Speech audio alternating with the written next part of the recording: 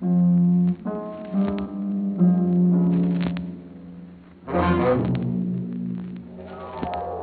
Columbia Broadcasting System presents Yours truly, Johnny Dollar.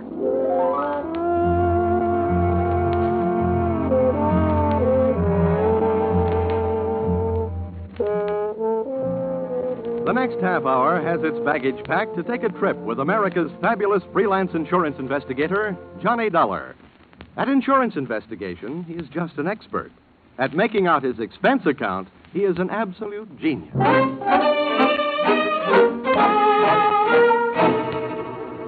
Expense account submitted by Special Investigator Johnny Dollar to Home Office, American Continental Life Insurance Company, Hartford, Connecticut. The following is an accounting of my expenditures fulfilling your assignment as a bodyguard, the body being that of your late policyholder, Robert W. Perry. Expense account item 1, fare on night train Hartford to New York, $3.80. Expense account item 2, $1.80 taxi to Lower Manhattan the following morning. To officers Perry and Van Bruten, importers, arriving as promised at exactly 9 a.m. Help you? Yeah, my name is Johnny Dollar. I have an appointment with Mr. Perry for 9 o'clock. Oh, yes, from the insurance company. Well, you're right on time. Yeah, they told me I'd better be. Mr. Perry just came in. He's alone and waiting for you. I'll buzz him that you're here. Thanks.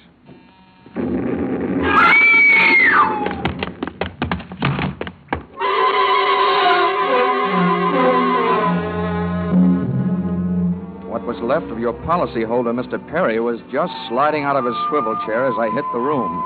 The top of his desk had erupted, and splinters of mahogany pointed their sharp fingers upward through lazy circles of smoke swirling toward the ceiling. The buzzer from his secretary's desk had been rigged to a booby trap. Oh, no, Mr. Perry. Stay away from him. There's nothing you can do for him. He's dead. Oh, what happened? What happened? Whatever happened? Come on, let's get back out of here. Here you are now. Sit down. I'll get you a drink of water.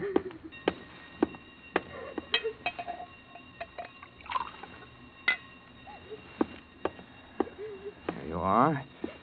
Just drink this. What happened? We have an explosion. I turned in an alarm. Is anybody hurt? There's a doctor on the third floor. Should I call him? Never mind the doctor. Call the police. And nobody gets in here until they arrive. And the rest of you, go on, beat it. Run along. And turn off that alarm. Okay, miss. Now, just take it easy. But it was all so sudden. What happened? Well, that's not too hard to figure out. Somebody wanted to give your boss, Mr. Perry, a shortcut through life.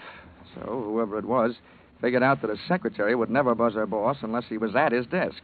They rigged up a bomb somewhere in his desk that would go off when you buzzed him. Oh, but then I killed him. Now, wait a minute. Don't get hysterical on me. There's excitement enough around here, and there'll be plenty more when the police get here.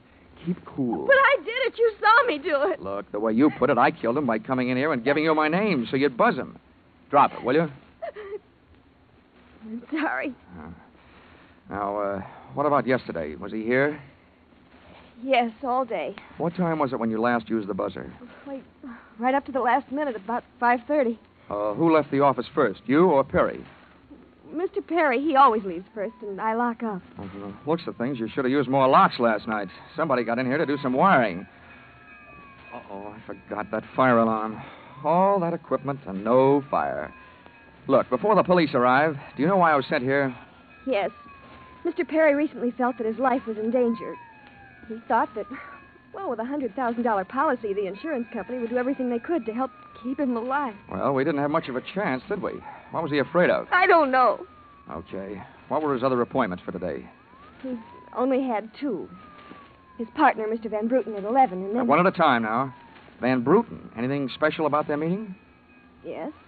Mr. Van Bruten arrived just yesterday from Holland. You mean there was a branch of this firm in Holland? Yes, and Mr. Perry was buying out Van Bruten's interest. They had their final meeting at Van Bruten's hotel last night. Oh?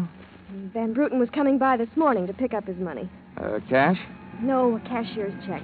The bank is to deliver it here at 10:30. Now, quick. Perry's other appointment. Who was that? Christine, his wife. Oh, yeah. Now Christine, the beneficiary. Yes, but she wouldn't have been the beneficiary in another 2 weeks. They were getting a divorce. Thanks for the motive. You don't like her? I didn't mean it that way. How about Perry? Did you like him?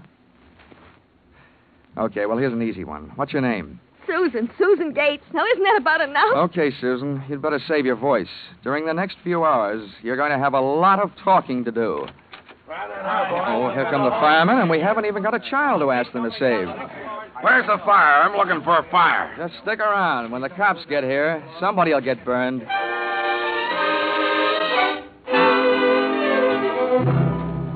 The firemen should have stuck around because the cops arrived in a blaze of glory. It was a very high-class investigation. 2 lieutenants. Finally, after about an hour, the police photographer ran out of flash bulbs, the office of the deceased ran out of fingerprints, and the lieutenants ran out of questions. So the on-the-scene phase of the investigation was closed. At about 5 minutes of 11, I left the police to pack up their notebooks, their clues, and the body, and went into the outer office. Susan looked like she could use a big, broad shoulder to weep on, but unfortunately, I was wearing my light gray suit.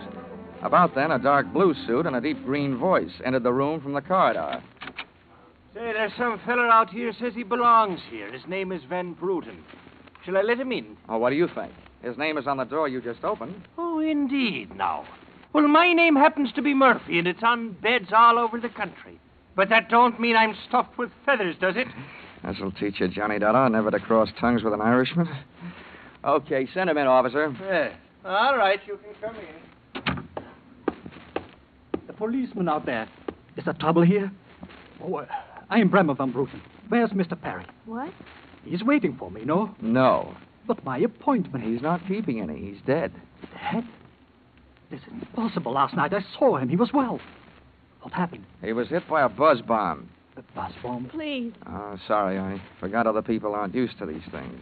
You mean that was foul play? Very foul. Please, may I sit down? My first visit in all these years, since before the war. It was to be so happy. But now, tragedy like this. He was a good man, a good partner. I understand that as of last night, you were no longer partners. Yeah, I'm glad you mentioned that. I realize, of course, that it is indelicate to speak of such things as money at a time like this. But that is why I'm here, to receive my payment. Oh, just because Perry got his, there's no reason for you not getting yours, huh? But you misunderstand me. I am deeply grieved. Since the transaction was consummated, what is there to do? A delay would be a needless waste of money. I have already paid for passage back to Amsterdam tomorrow. Your check is here, Mr. Van Bruten. Here you are. Thank you. In all my years of business, this is indeed the saddest moment. Yeah, those are very kind words, Van Bruten, and I'd believe them if your eyes would stop counting all the zeros on that check. Expense account, item 3, 90 cents. Phone call to your company. American Continental Life Insurance Company, good morning. Oh, well, that's a matter of opinion.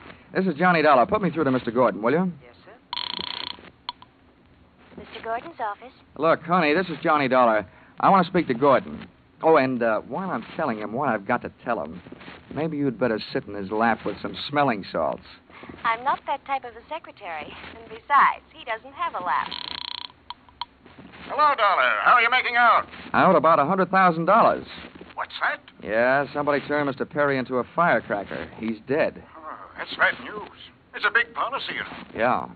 Look, what I want to know is, shall I stay on the case? Oh, certainly, Dollar. Certainly, by all means. By the way, is there a chance of proving suicide? There's a non-payment clause. To make this one a suicide, there'd have to be a Santa Claus.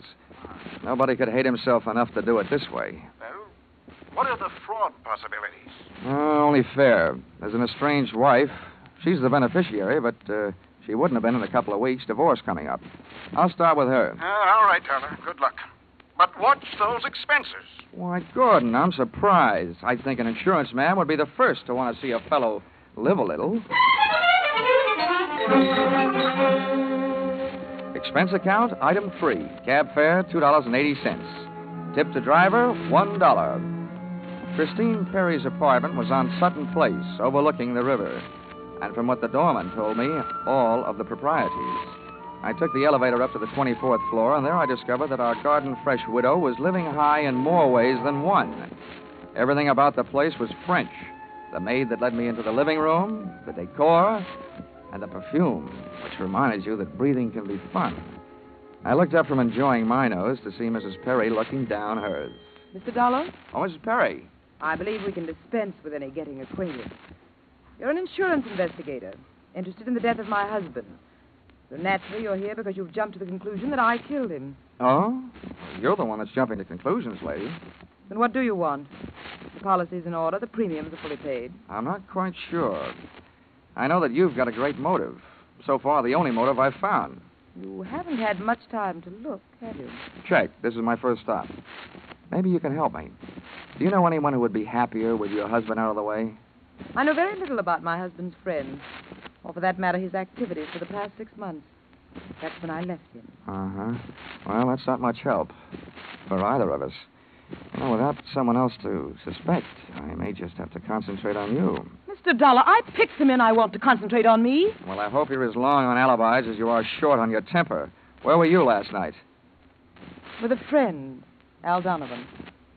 For a while, the same place my husband was. And I've witnesses to prove who was with him. Anybody at the Club Caprice can tell you. Well, save me a trip. I can't afford the prices they get there. Certainly, pleasure.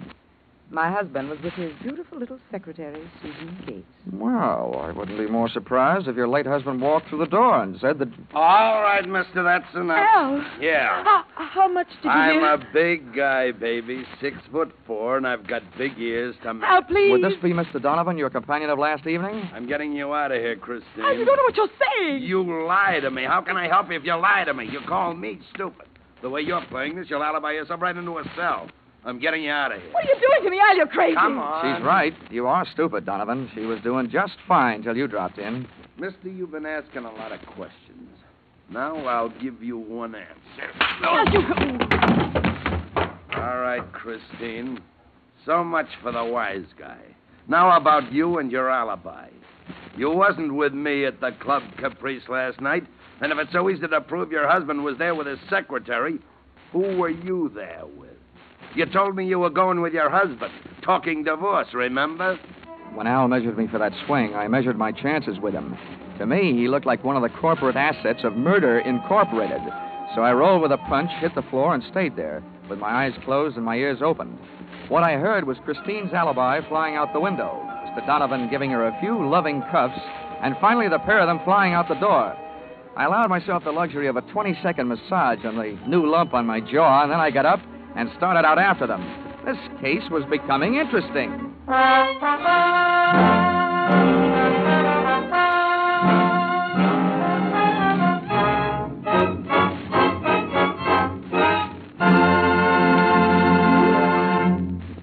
In just a moment, we'll return to the second act of Yours Truly, Johnny Dollar. But first, this important message. $60 million is what the Red Cross needs to carry on its great work in 1949. If this seems like a lot, just try to review briefly the various activities of the Red Cross. It can't be done briefly. Red Cross services extend into every area of our lives, bringing care, comfort, and recreation to the men of the armed forces, bringing first aid training, nutritional programs, nursing services, blood banks to our own communities. And all the time, as these activities go on uninterrupted, the Red Cross is holding itself ready to spring into instant action in case of disaster. Fire, flood, explosion, any sort of catastrophe finds the Red Cross on the scene with food, clothing, and medical care. $60 million isn't so much in the light of such activity. We can make it with each of us contributing. We're giving to our own safety, security, and peace of mind, and to our neighbors, too. So let's give generously to our own Red Cross. And now back to the second act of Yours Truly, Johnny Dollar.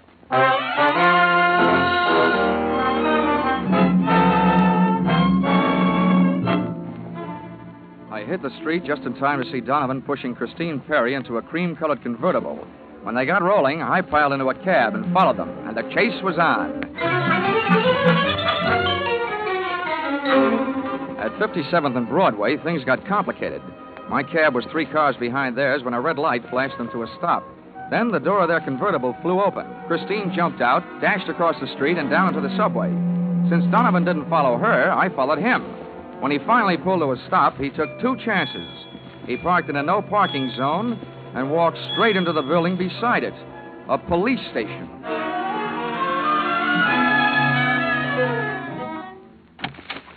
This is Mr. Dollar, Lieutenant. He's been waiting for you for some time. Huh? Well, you can wait outside, Sergeant. Okay, sir. My name is Johnny Dollar, Lieutenant. Here are my credentials. Insurance, huh? Yeah, the Perry murder in particular. Well, you've come to the right place, Dollar. A man named Donovan just walked in here and made a full confession. He what? That's right. My clerk's just typing it up. In the meantime, the gentleman is down in the tank having a bite of lunch on the city. He confessed. Does his story add up? As far as I know. I haven't heard too much about the case myself. It's not in my precinct. What did he use for a motive? Jealousy. Says he's in love. Wanted to marry Perry's wife. Did he say how he managed it? Yeah. He stole a key to the office from the wife's apartment, entered the building last night, and wired a bomb to the buzzer system. Uh-huh. Well, guys do a lot of strange things in the name of love. Yeah, looks like Donovan did. Yeah. He either killed a man, or he's trying to cover up for someone who did.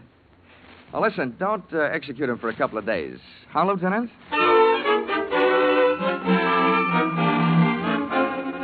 I spent the rest of the afternoon downtown in the offices of Perry and Van Bruten, importers. The partners' correspondents told me two things. They had been extremely friendly, and Van Bruten was extremely bald. Perry had been sending him toupees from a famous Hollywood makeup firm. At 4:30, I opened the drawer marked Employment Files. They rocked me with two minor explosions of their own. The folder marked Donovan Albert J. told me that he'd been employed as Perry's bodyguard over a period of years and that he was canned the day before the murder.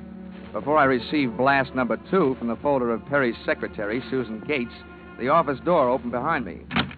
Well, Mr. Dollar, you're supplied with a search warrant, I hope? Just the one I was born with, Mrs. Perry. The kind they say kills cats. You know, curiosity. What are you looking for? I found it. How about you? What are you doing here? Oh, I'm tired of dueling with you. I'm here because I want to... Well, I've got to talk to someone. I called your hotel. You went there. I tried to locate Susan, but I couldn't, so... I thought maybe you'd be down here. What's the basis of our sudden friendship? You should know. Al Donovan's confession. The newspapers have it already? Yes, but there's not a word of truth in it. He didn't kill my husband. How do you know that? Because... What? Why, it's impossible, that's all. Yeah, it was a little hard for me to swallow, too, when the police told me about it. But since then, it's become a little more digestible. What do you mean? I just learned that he was your husband's bodyguard. He was fired yesterday. That same day, your husband calls his insurance company screaming for another bodyguard. Now, how would that add up for you? A beef, maybe? Al Donovan's a fool. Never thinks. He just rushes in and says or does whatever's on his mind. He told my husband if he didn't divorce me that... Well, he threatened him. You know, you came in here saying that Donovan's confession was no good. And you spend your time making it sound better and better. What do you want, anyway? I can't help it. I've got to tell you the truth. I know it doesn't sound like I'm trying to help Al, but what can I do? You really want me to answer that? Here. If you want to help Al, phone the police. Tell them Donovan made that phony confession to cover up for you. It's simple. Not as simple as that. You don't need the gun, Christine. Hang up the phone. Sure. I hope you don't mind my aversion to being held for murder myself. Well, that's a common aversion. I'm in no hurry to see you behind bars. But don't forget, when the cops want to pick you up, they'll do it. Now, don't spoil the rest of the afternoon. Take that gun someplace else. I've got things to do. The first, I imagine, will be the call that I wouldn't make. Not necessarily. If it'll make you feel any better, we'll just put this phone out of order. Satisfied? Of course not. But don't get me wrong, Mr. Dollar. I wish you nothing but success in your investigation.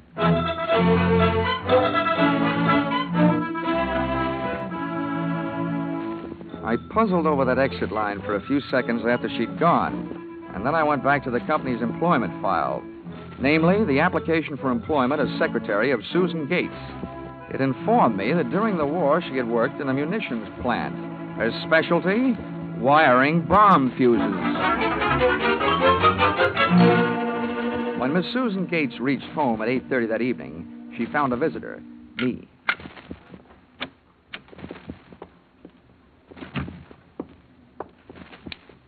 Oh! How did you get in here? A professional secret. Oh, you scared me. What do you want? Why did you come here? I wanted to bring you the good news. I heard on the radio that Al Donovan confessed to Perry's murder. Al! I can't believe it. Why not? Who do you like for the spot? Why, Christine. Al is covering up for her. I'd like to agree with you. If it turns out that Christine wound up her husband's life with a bang, the company that hired me saves $100,000. But I don't know. She claims she has all kinds of alibis. One of them is you. Me? Yeah. Did you see her at the Club Caprice last night? Why, yes. I know who you were with. Your boss. There's nothing wrong with that. Oh, I'm not preaching a sermon. I want to know who she was with. I don't know. A man I'd never seen before.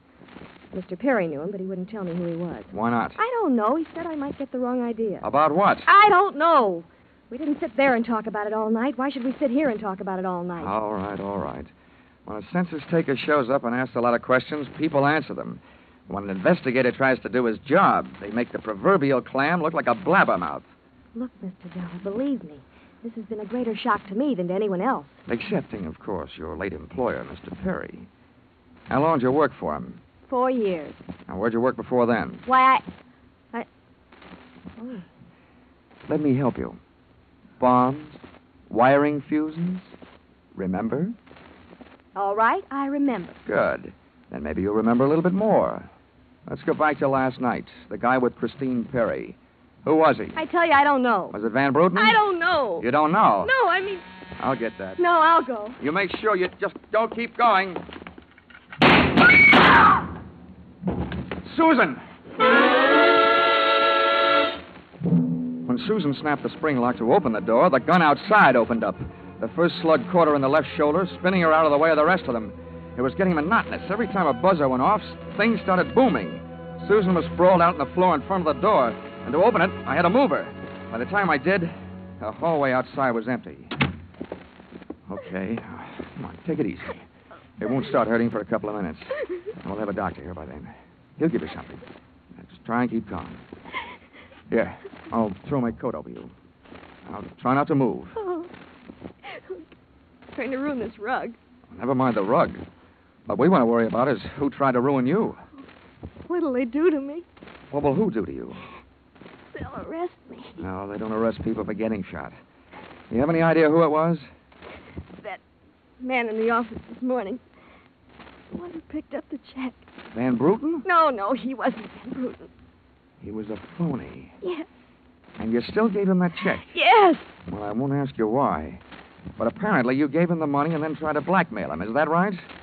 They'll arrest me. I wouldn't be a bit surprised.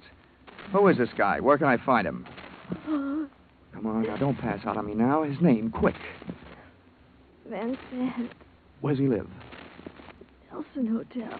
Under his own name? Oh, I don't. I don't blame you. I could use a few moments of unconsciousness myself.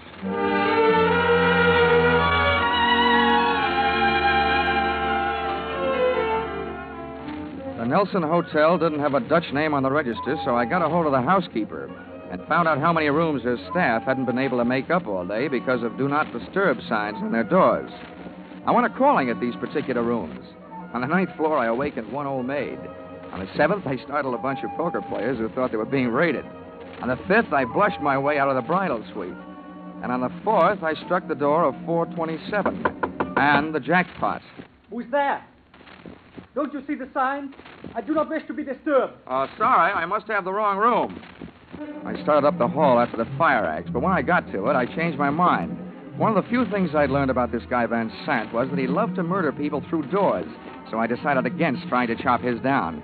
Then I remembered the way those people came pouring out of those offices earlier in the day when they heard that fire alarm. So I picked up the little red hammer next to the big red fire axe, broke the little glass window, pulled the little brass hook, and set off a big brassy noise. Then I rushed back to 427. Fire! Fire!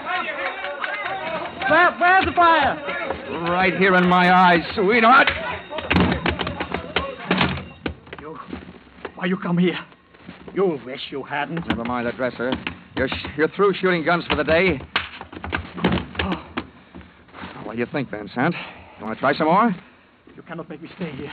The fire. We will all die. You look good barbecued. But I'll make a deal with you. You talk. And if I like what I hear, I'll show you how to get out of here alive. How do I know this? Well, you don't think I'm going to stay here and fry, do you? And if you don't start flapping that tongue in a hurry, I'll probably just tie you to a chair and run. First, where's Van Bruten? You will find him in the bedroom. He better be alive. He's out cold. What's the matter with him? He will be all right. He is on the sedatives. Where did this identity switch start? You better hurry up. I smell smoke. I knew Van Bruten in Amsterdam. I knew about the sale of his interest. And I knew that the girl in the office here had never seen Van Bruten. Well, let's go now. Now, don't get up. I can feel it getting warm in here. The firefighters. We will be saved. Now, don't be too sure. They always start at the top floor and work their way down. Come on, I can hear those flames crackling. You know the rest. Last night, when the transaction was all finished with Perry, I gave to Van Bruten some sedative and his cocoa. You set up that bomb so Perry'd get it before you showed up to pick up the check. Yeah, I told you that. Then it happened that girl didn't know I was an imposter. I don't know how. Well, let me tell you. She's been sending old Van Bruten in there toupees for the last 4 years. Gray ones, my red-headed friend. Oh, yeah. Let us get out of here, no? Yeah, out cold.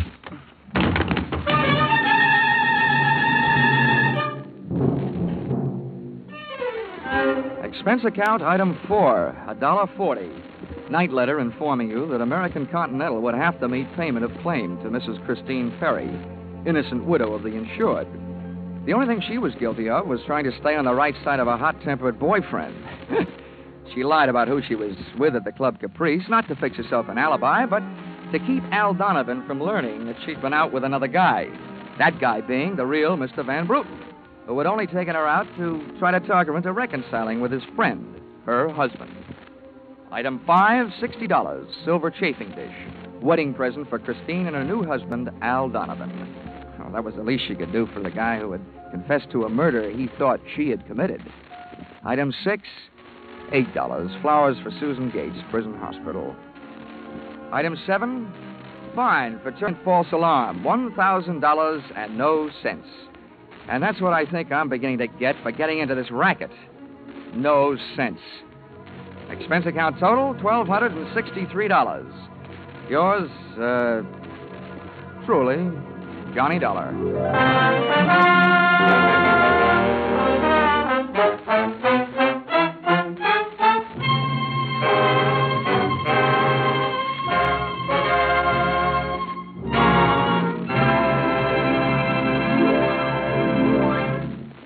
In just a moment, we'll tell you about next week's Johnny Dollar adventure.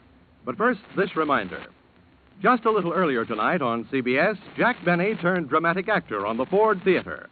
But this Sunday, he'll be back again on his own show with a special treat for the Jack Benny fans. After the last broadcast on which the Ronald Colemans appeared, thousands of letters came in from fans asking that Jack invite Ronnie and Benita back again soon. The Waukegan Wit did, and Ronnie and Benita, by popular demand, return to the Jack Benny program this Sunday in what should result in one of the most hilarious broadcasts of the year.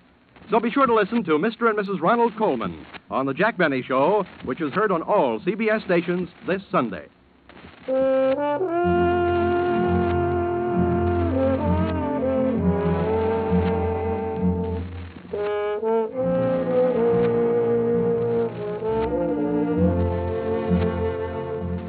Listen in again next week when CBS brings you Yours Truly, Johnny Dollar, with Charles Russell as Johnny. Yours Truly, Johnny Dollar is written by Paul Dudley and Gil Dowd, with music by Mark Warnow, and is produced and directed by Richard Sanville for CBS, the Columbia Broadcasting System.